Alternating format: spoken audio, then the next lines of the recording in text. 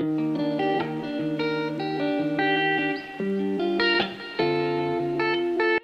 to part 3 and the finale of my Emperor Palpatine character analysis. If you haven't seen part 1 or 2 yet, then I highly encourage you to do so.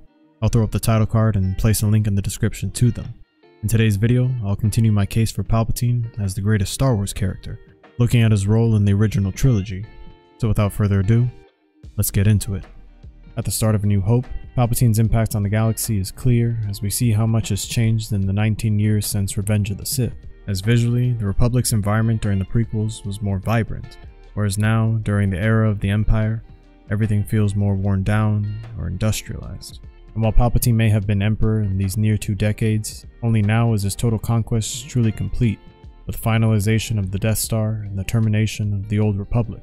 The Imperial Senate will no longer be of any concern to us. I have just received word that the Emperor has dissolved the Council permanently. The last remnants of the Old Republic have been swept away. It's a reminder that Palpatine has unlimited patience and dedication to his cause and actions, and to help facilitate making his cause a reality is Grand Moff Tarkin. Tarkin truly embodies the ideals of the Empire, and through him we see Palpatine's philosophy shine. The regional governors now have direct control over their territories. Fear will keep the local systems in line. Fear of this battle station. Although unfortunately for Palpatine, the idea of rule by fear, coupled with the control of the Death Star, what some consider to be the ultimate power in the universe, only generates an overconfidence in Tarkin. Should I have your ship standing by? Evacuate? In our moment of triumph? I think you overestimate their chances. And once again, a devoted follower of Palpatine suffers the same fate of failure that stemmed from their hubris. So as the film ends, Palpatine's inevitable fate is foreshadowed, with the rebels exploiting a fatal weakness on the Death Star, and an Imperial leader's arrogance being their direct downfall. In The Empire Strikes Back, we're reminded that where Tarkin may have been Palpatine's systematic right-hand man, Vader is truly the Emperor's fist. Palpatine's ruthless nature is conveyed through Vader's rage as he hunts down the rebels that took down the Death Star, dead set on personally pursuing them across the galaxy from the desolate ice planet of Hoth to the far reaches of space and an asteroid field. The Emperor commands you to make contact with him. Move the ship out of the asteroid field so that we can send a clear transmission. And with Vader as the established fearsome villain, when even he shows unconditional obedience at the Emperor's commands, then the tone is set for the audience to fear the one man that Vader kneels to. What is thy bidding, my master? Even after all these years, Vader is still subservient to the dark side, and equally, his master. This simple question by Vader is a true display of Palpatine's eternal control over him, and an example of Yoda's cautionary words. If once you start down the dark path, forever will it dominate your destiny, consume you it will, as it did Obi-Wan's apprentice. Vader. And it's in Palpatine and Vader's conversation that we see firsthand the continued subtle manipulation that Palpatine uses on his apprentice. I have no doubt this boy is the offspring of Anakin Skywalker. As even when making this claim, Palpatine ensures to disassociate Vader from his former self, referring to Anakin in the third person, reinforcing the idea that the man in the suit was truly killed many years ago. Palpatine also refers to Luke as the offspring, rather than the son, in an attempt to show as little compassion as possible towards the boy, treating him as an object, rather than as the blood of Vader, as Vader believed that his chance at being a father died along with his late wife in Padme. Palpatine even goes as far to label him as a threat, understanding the power that the son of the Chosen One could possess. He could destroy us. He's just a boy. Obi-Wan can no longer help him. It's here that we then begin to see the compassion of Anakin Skywalker begin to resurface, as he offers to spare his son's life. If he could be turned, he would become a powerful ally. Yes, he would be a great asset. This of course plays into Palpatine's weakness of greed and gluttony, as he attempts to bite off more than he can chew, unable to resist the temptation of potentially obtaining control over the Chosen One and his offspring. Can it be done? He will join us or die, Master. By the end of the film, the Empire does remain victorious. However, Vader failed at turning Luke over to the dark side, and remnants of Anakin are beginning to show. So for Palpatine, this means that he must take matters into his own hands. So at the start of The Return of the Jedi, it's made clear that Palpatine will have a more active role for the first time in the trilogy. But he asks the impossible. I need more men. Then perhaps you can tell him when he arrives. The Emperor's coming here? The thought of Palpatine's mere presence strikes fear into the hearts of his subordinates, and if that's not enough to motivate them, Vader is used as a barometer for just how relentless Palpatine truly can be. We shall double our efforts. I hope so, Commander, for your sake. The Emperor is not as forgiving as I am. When Palpatine does arrive, the film visually conveys to us just how much fear and respect he receives from all ranks of the Empire, from the substantial amount of troopers that show up to greet him, to his apprentice that yet again kneels before him. Rise, my friend. Ironically, Palpatine refers to Vader as his friend, yet it's been decades since their relationship ever felt that way, as Vader seems hesitant to speak at times and express himself. You've done well, Lord Vader. And now I sense you wish to continue your search for young Skywalker. Yes, my master. This lack of expression comes from Palpatine's inability to show or even feign compassion over the years, as the two have become more of mutual business partners rather than the pseudo-father-son relationship they once shared. Patience, my friend. In time, he will seek you out. And when he does, you must bring him before me. As usual, Palpatine has a plan. Similar to how he once manipulated Anakin, he plans on using Luke's emotions and attachments against him. The main difference here being that he does not yet sense the conflict in Vader's heart, which will once again prove to be the deciding factor of their destiny.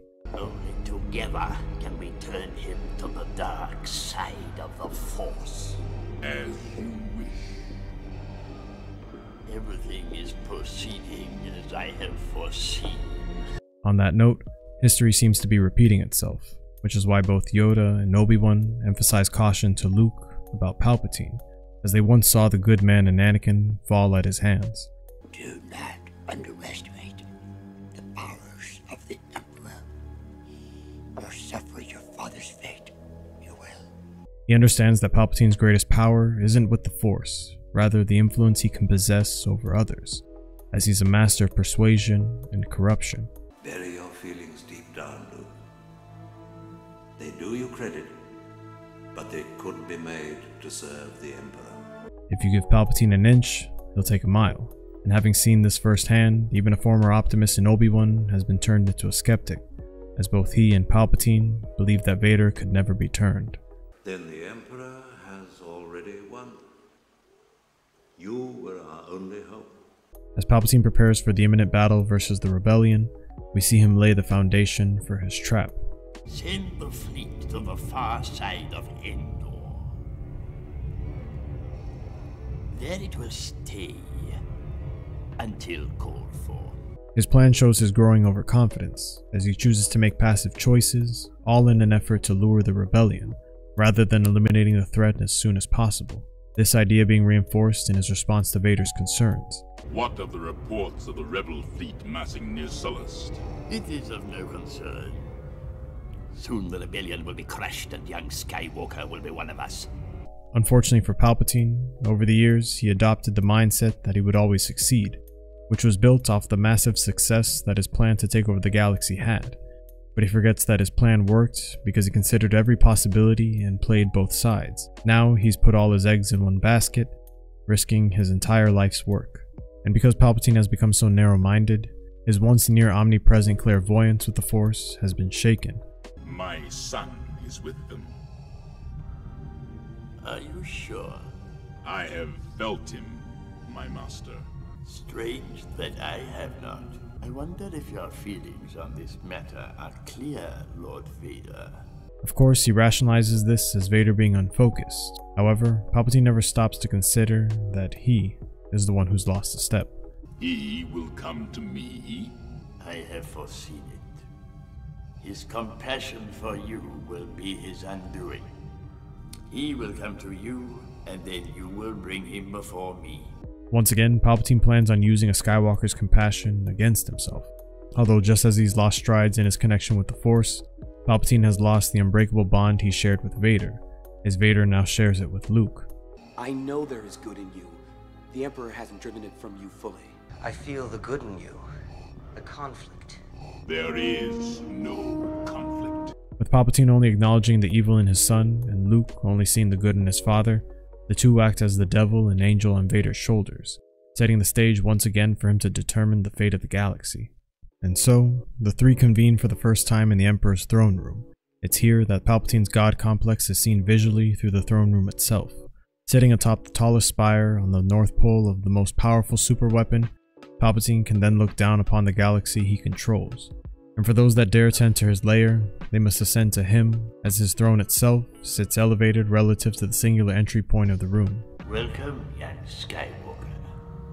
I have been expecting you. You no longer need those.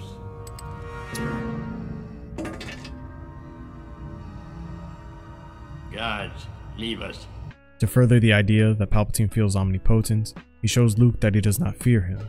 And along with that, he speaks of the future as an inevitability that only he can control. I'm looking forward to completing your training. In time, you will call me Master. And once again, his confidence has turned to arrogance, as he constantly speaks as if the future was already written. You will find that it is you who are mistaken about a great many things. By now you must know your father can never be turned from the dark side. So will it be with you. I assure you, we are quite safe from your friends here. So it's no surprise that to directly challenge Palpatine's arrogance is his antithesis in the humble Luke Skywalker. Your overconfidence is your weakness. Your faith in your friends is yours. This dialogue the two share epitomizes the dichotomy of the two characters perfectly, where one selfishly believes in himself, and the other selflessly maintains faith in others. This stemming from their experiences, as Luke has gained success from the help of his friends, and Palpatine has always triumphed by his own hand alone. Everything that has transpired has done so according to my design. This thought process once again shows how Palpatine believes himself to be almost godlike in nature, but in reality, he shares more similarities with God's counterpart in the devil. Even George Lucas himself has gone on record saying Palpatine represents the devil, he represents the pure evil, the Dark Lord of the Sith who is purely out to get more power. And in the films themselves, George Lucas conveys this message through Palpatine's character traits, as one could say he's the ultimate evil, as he possesses all 7 of the deadly sins. For lust, Palpatine has an intense desire to be all-powerful and an unhealthy obsession with the dark side and corrupting others, even obsessing over the idea of possessing total control over Vader, but never caring for him on a personal level. For gluttony, Palpatine overindulges in the dark side, allowing it to consume him and control his actions, as he believes that he's always in control, but similar to his apprentice, his emotions control him. Even his quest for greater power both in the Force and the Empire in the latter parts of his life is unnecessary, as he already has everything the galaxy can offer, but still wants more. He still wants the son of the Chosen One. For greed, similar to gluttony and lust, Palpatine longs for materialistic possessions that he doesn't need. Not only is he already one of the most powerful people politically, but physically as well. But it's not enough for him, as he feels he needs the powerful superweapon and the Death Star, even though he both gained and maintained rule of the galaxy without it. For sloth, Palpatine never had this trait early on in his quest for power. However, as he gained that power, he became sedentary and complacent, delegating tasks to those such as Tarkin and Vader. It wasn't until Return of the Jedi that he decided to take matters into his own hands, and even then, it was too late, as he seemed to have lost a step in his connection with Vader and the Force. For wrath, Palpatine believes that feelings of anger and hate are supreme, always instigating violence caused by others and himself. He seeks to exact revenge on the rebels and Jedi alike, fueled by his rage to eliminate them once and for all. For envy, it could be said that Palpatine was jealous of Anakin's unlimited potential, and more importantly, of the Jedi as a whole, as in his eyes they possessed the power he craved in the Chosen One, so he decided to take him for himself. And finally, pride, the sin that defines Palpatine the most, as he has such an overwhelming abundance of confidence in his mind and his abilities that it would prove to be his downfall. Ironically, his pride turned him into the very thing he despises in the Jedi of the Republic era, as both he and the Council became arrogant, blind, and dogmatic over the years. Pride could be seen as the root cause of all the other sins, as he believed that he was better than everyone else and wanted to prove it at all costs, corrupting the best of the Jedi along the way. Which brings us back to his attempt to seduce and corrupt the young Luke Skywalker, inching him closer to the dark side. Take your Jedi weapon. Use it. I am unarmed. Strike me down with it. Give in to your anger. With each passing moment, you make yourself more my servant. As he once did with Anakin, Palpatine now attempts to use Luke's emotions against himself, understanding that Luke has too much compassion for his friends to stand by and remain idle. It is unavoidable. It is your destiny. You, like your father, are now mine. As Luke burns with rage, Palpatine's final plan is beginning to come to fruition, as he's at the cusp of controlling Luke as he once did Vader. He pins Luke in a no-win scenario, to either do nothing and lose everything and everyone you fight for, or to fight and lose everything that you stand for. In the simplest terms, it's a trap! Not only has Palpatine fabricated a trap for Luke to succumb to the dark side, but for the Rebel fleet and those on the forest moon of Endor. I'm afraid the deflector shield will be quite operational when your friends arrive. Your fleet is lost, and your friends on the Endor moon will not survive. There is no escape, my young apprentice. And with these paralleling events, the rebellion seems all but finished, so Luke's emotions are at an all-time high, leaving Palpatine ready to give Luke just enough of a push to descend him into the madness. I can feel your anger. I am defenseless. Take your weapon. Strike me down with all of your hatred, and your journey towards the dark side will be complete. And so, like father like son, Luke takes the bait and embraces his anger, with Vader and Luke now fighting for the fate of the galaxy. And as the fight begins, Palpatine couldn't be more pleased with the results. Good. Use your aggressive feelings, boy. Let the hate flow through you. While Luke is hesitantly beginning to show signs of embracing the dark side, unfortunately for Palpatine, Vader shows signs of inner conflict. Your thoughts betray you, Father. I feel the good in you, the conflict. There is no conflict. So as his apprentice begins to slip, Palpatine embraces the idea of history repeating itself, where a young Skywalker is given the opportunity to dethrone his current apprentice. But when the duel of Anakin versus Dooku and Luke versus Vader truly start to mirror each other is when Vader suggests that Leia could be turned. If you will not turn to the dark side, then perhaps she will. This has Luke go over the edge, as he relentlessly uses the Force for attack rather than defense, to the point that he disarms his father and defeats him. Your hate has made you powerful. Now, fulfill your destiny and take your father's place at my side. With Palpatine's victory all but complete, the unexpected happens. Luke realizes that he has become the very thing he swore to destroy, an agent of evil, symbolized through the eternal scar that both Vader and he share in their mechanical hands, a reminder that Vader and he are not all that different, and that he could lose his humanity, as Anakin once did. This highlighting the impact that Palpatine has on influencing others and changing their very essence. As author Amanda Hawking once stated, when you dance with the devil doesn't change, the devil changes you. So to Palpatine's disappointment, Luke decides to break the chain once and for all. You failed, Your Highness. I am a Jedi, like my father before me. With his apprentice failing and his new prodigy rejecting him entirely, Palpatine simply replies with pure disdain in his voice. So be it, Jedi. Palpatine failed to break Luke's spirit, so instead, he chooses to break his body.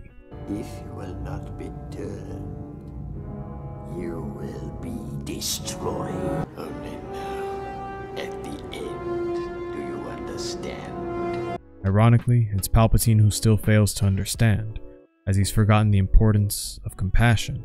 Now, as he harms the life of Luke, he threatens the very symbol of hope for Anakin, as Luke not only is the very person that shares his blood, but he's the living embodiment of Padme's compassion. Where Vader feels love from his son, he receives indifference from Palpatine. Now, young Skywalker, you will die. So in the same way Anakin chose Palpatine over Mace all those years ago to save someone he loved, he does the same again, this time choosing his son. And as Palpatine is destroyed, his failure is now complete. His pride led him to believe that he could never be defeated, and that Vader could never be turned. Ironically, Vader adhered to the way of the Sith, by betraying the Master when he no longer needed him. Only in this case, rather than taking his instructor's place, his actions reaffirms the rebirth of Anakin Skywalker. It's also fitting that Palpatine's life ends in the Death Star, the symbol of his life's work, as he spent decades plotting and scheming to create this ultimate weapon, only to be killed by it in the end. As per the Sith, Palpatine's hubris was the cause of his downfall, and the sins and atrocities he committed finally caught up to him. Similar to Leia's line in A New Hope, the more he tightened his grip, the more others slipped through his fingers, which can be seen in the creation of the Rebellion and the return of Anakin Skywalker. Across the galaxy, the people cheer, including his home planet of Naboo, as the ruler that chose to be feared rather than loved is gone. Palpatine is the epitome of the Sith itself and the embodiment of the devil. His story reminds us that anyone can be seduced by the dark side, as evil is everywhere, but also that anyone can be saved given a second chance. You can have all the power in the world, physically or even politically, but you will truly never have control over others, as they will always have the power of choice. Palpatine also shows that we can accomplish anything we set our minds to with patience, perseverance, and hard work, as having these qualities will always lend themselves to success.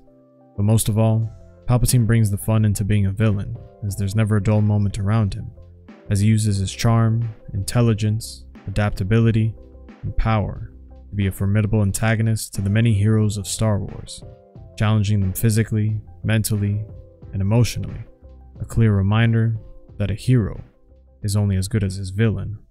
It's because of this, and so much more, that Palpatine has forever earned a special place in the hearts of audiences as the ultimate villain and the greatest Star Wars character of all time. Hey everyone, thanks for watching. I had a ton of fun making this video, so if you enjoyed it too, then I highly suggest liking the video. And if you want to see more like it, then definitely hit subscribe. And if you want to be notified when the next character analysis comes out, then hit the bell for notifications. Also, I want to give a shout out to my patrons. Your support means everything to me. If you enjoy the content and want to help support the channel, then check out the Patreon link in the description. Any contribution would help out immensely. Also, let me know in the comments which Star Wars character is the most important to the story and why. And who knows, they might be in the next one.